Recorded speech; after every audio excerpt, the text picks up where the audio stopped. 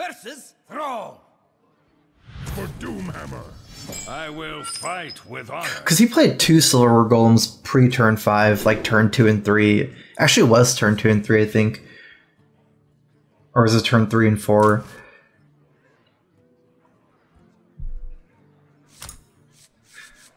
I curve out okay here with 1-2 coin 4. At this point, I might want to keep Psychotron. What's better for ladder? Cthulhu Warrior Control? I think Control Warrior is better. Or, sorry, Cthulhu Warrior is better. The light protects me.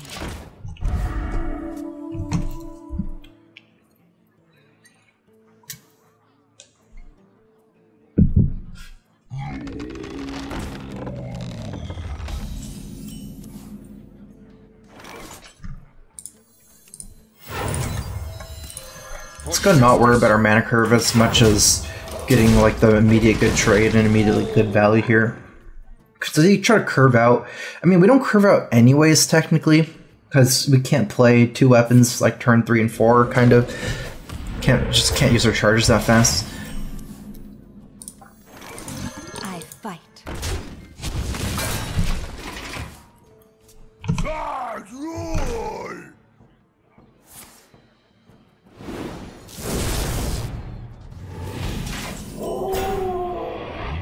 Huh, Consecrate, but that is basically not good enough here.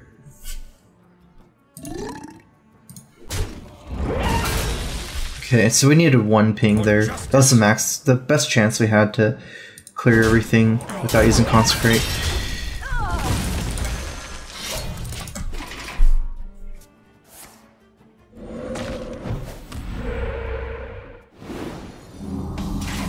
I'm thinking it might be worth it to attack here.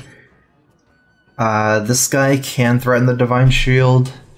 Regardless of whether this is mid-range or aggro, I mean, once I get this guy down, I can then use Psychotron to Totem Stomp. I don't have to attack Totem every turn. I have another True Sword Champion in my hand as well. That guy's threatening like Flame Tongue into the Divine Shield and a variety of like Totem Snowball cards. Okay, so does Midrange. I think he's using Maelstrom Portal, probably one of the new cards. I might actually just play Sylvanas. I feel like it's hard for him to kill Sylvanas. Although technically I just play second Psychotron. Let me think about this for a second.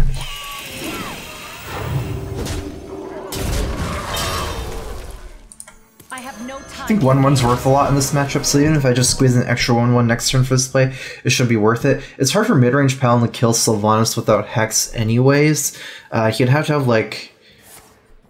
Yeah, so Hex is fine, right? Even if it drops Sylvanas later, it's just to bait out the Hex before like Tyrion and Cairn, but... Yeah, I mean, he would have to... So I don't think he's running Lava Burst. If he's running Azure Drake, it's very likely he's running Lightning Storm and Hex. I'll probably go ahead and conserve my Divine Shield here. I don't think there's too many big minions. The biggest minion's like 3-6 or 6-5 on his end. So going from 0-1 to 3-3 is about the same value as like 5-5 to 3-3 on his end. And this way I get to conserve the Divine Shield here. What's your first impression of Karazhan? I like Karazhan a lot. I think a lot of people don't like it based on what I've seen, but it's because I like the mid-range control style, like slow mid-range decks. Like this is one example of a slow mid-range deck. Fast mid-range deck is something more like Dragon Warrior. Another slow mid-range deck is kind of like a Yogg Druid. These kind of decks are my favorite, like curve-wise, style-wise to play, so I think Dragon Paladin and maybe even some like grinder mages, things like that can come from Karazhan, so that's why I like it.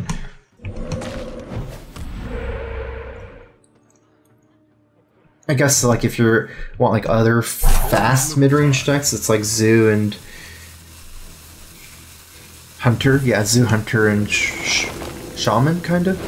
Zoo, Hunter, and Dragon Warrior. I'm not sure if Shaman what it's considered as. Depends how they build it, but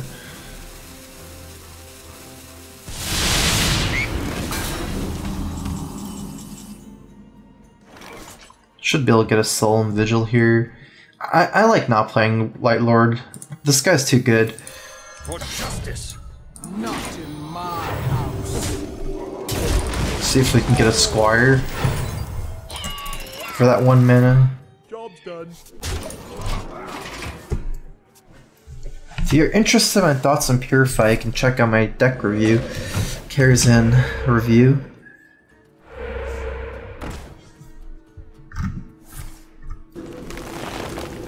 I'm gonna save the last charge with my weapon. I probably won't destroy this healing totem here.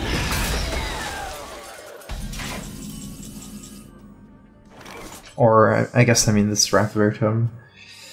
I don't want to fall behind. If I play Ragnaros Lightlord, then I can get Hexed and then he can be ahead on board because he has 7 mana after Hex. So I'm gonna make this play here. I actually don't think I need to kill Spell Power Totem, even though it's scary to leave up. Like, it just doesn't make a... Maelstrom Pearl makes a difference, actually. But nah, the weapon's worth more. It doesn't really make a difference in Storm, because these 3 all die anyways, and this is Divine Shield. There is a lot. Firebat stole my chat rules. What are my chat rules? I don't even know what they are.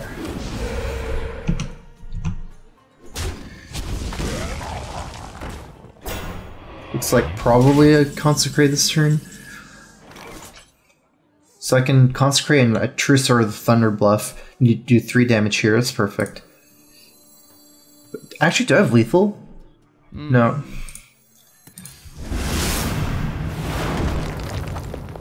Not in my house. 6, 7, plus 4, 11, yeah. For justice.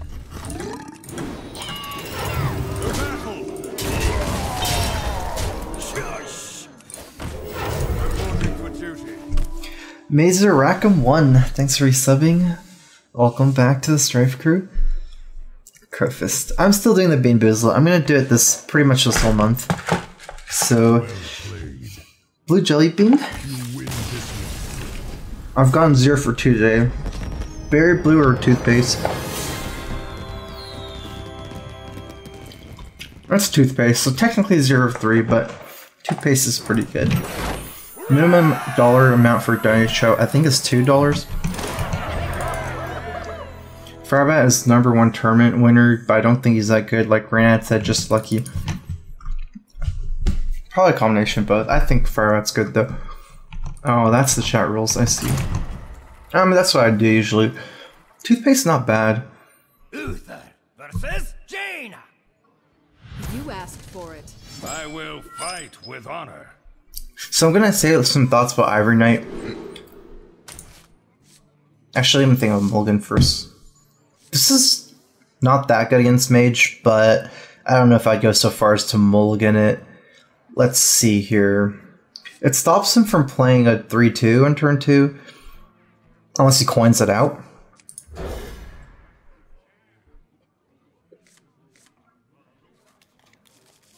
Alright, so what was I talking about? Oh yeah, Ivory Knight. The reason why I think Ivory Knight's actually pretty good is because I feel like if you run Ivory Knight, you don't really need to run a lot of other support cards. You know, like not Soul and Vigil, like Forbidden Healing, and I guess like those type of support cards. And Lay on Hands, actually, those are the ones I'm thinking of. Because it like doubles down. That's why I think Ivory Knight is better in a mid-range list than a control list. That's why I'm willing to play Ivory Knight in this kind of tempo list instead of running Doomsayers and double Equality Consecrates and Pyromancer Equalities. I fight. Because the benefit of running Ivory Knight over Lay on Hands and Forbidden Healing is that's both a tempo play and a heal, and even like kind of fuel for a tempo deck. It like just serves a lot of purposes, multi-dimensional card. And you can just get rid of Lay on Hands and get rid of Forbidden Healing and just have Ivory Knight take care of like all your needs basically, as far as like healing and those like support type cards go. It also tells your opponent what spell you discovered, kind of. That's true. Especially get some big spells like 8 or 10, I guess it's obvious. Even 6 is kind of obvious. There's only 2, I think. Enter the Colosseum and Avenging Wrath. Isn't Double Red and Blade Dull True Sword a bit clunky? I think it's fine. Just weapons are good. It certainly can be a little clunky, but if the weapons are good enough, they're runnable. Like, warriors used to run 2 Death Spites and 2 Fire War Axes, and it was never, like, close to cutting any of them, really. Like, people felt fine with 4 of them. Well, part of it is Paladin's early game at the moment is very, very weak. That's why Paladin's not a good class, or at least before Karazhan was not a great class. I can't even play Peacekeeper, even if I wanted to play for tempo, which I actually kind of do, is the sad thing. But I have to, like, buff one of his minions. I can't kill them first. I wonder. Actually, no, let's just Soul Vigil. Actually, I totally forgot I had this card in my hand. That makes more sense. I fight. But yeah, I think Paladin will have better early game post Karazhan because of Nightbane Templar. Someday I'll be just like you. Arcane Blast. So let's see if we can pick up a weapon here. If not, our curve is going to be pretty stacked going past turn 6, so I might as well just play this guy out. I won't have time to play him later, or at least like not against War Elemental or Drake's next turn. Why is Priest of the Feast considered trash? I don't know if it's considered trash. I haven't really heard too many opinions about it. Is it? I mean, I don't consider it bad, but I don't consider it game changing for Priest either. Like, I think I rate it at 3 out of 5, meaning I think it'll like be competitive, viable, and I think it'll, you know, make cuts in competitive decks, but I don't think it'll be a great card in a competitive deck. Like, usually when you make a deck, you know, there's like the really good cards in your deck, and then there's like the, you know, like the 25th card you put in to 30 card. You have to have 30 cards in your deck, so.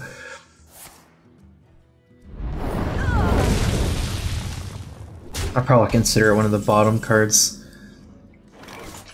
I could just Trucer Champion here. Get rid of it. Sylvanas basically forces him to trade in and then like Frostbolt then trade in Ping or something. Now Ivory Knight's not getting a lot of healing value. Let's do this, turn 7 Sylvanas. I like turn 7 Sylvanas more than turn 6 Sylvanas here because I don't have a strong 7 drop. And Sylvanas like kind of resets the board, so I want to reset the board right before Tyrion. I think that makes more sense.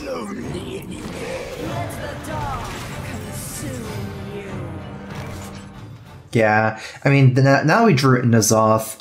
We could play Arena here, but it'd be kind of weak. I do want to reset the board before Tyrion. And then if I don't play here, I'd play turn 9, because I'm playing Death Rattles pre-Tyrion. I can just play Light Lord turn 9. For justice, the battle!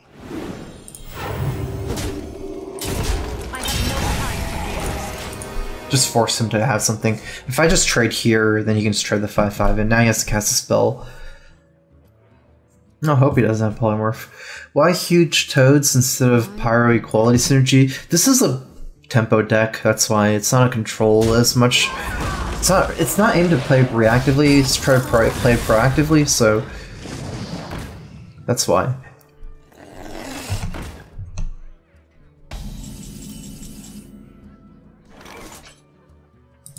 Put your faith in the light. I think Warriors received a nerf Karazhan. I don't think any of the Warrior cards are constructed playable. Or at least gonna end up constructed playable. Like, I don't think any of them are making the cut when the meta dies down.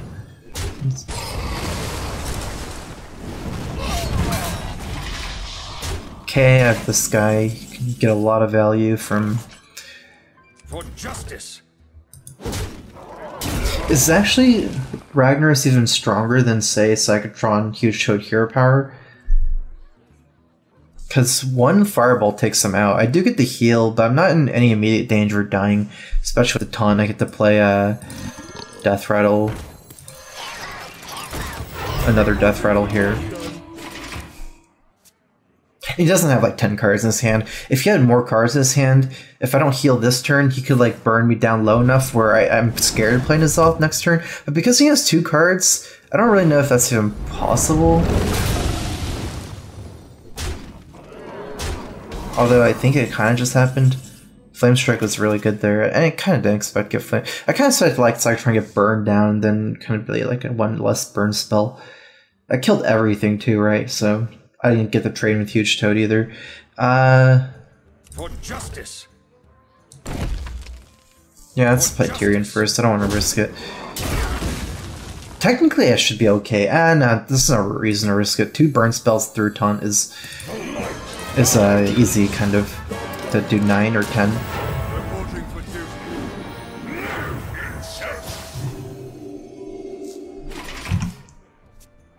I don't think Ivory Knight fits better than Control List, like I said. I just talked about it. I know people are still coming in channels, so it's...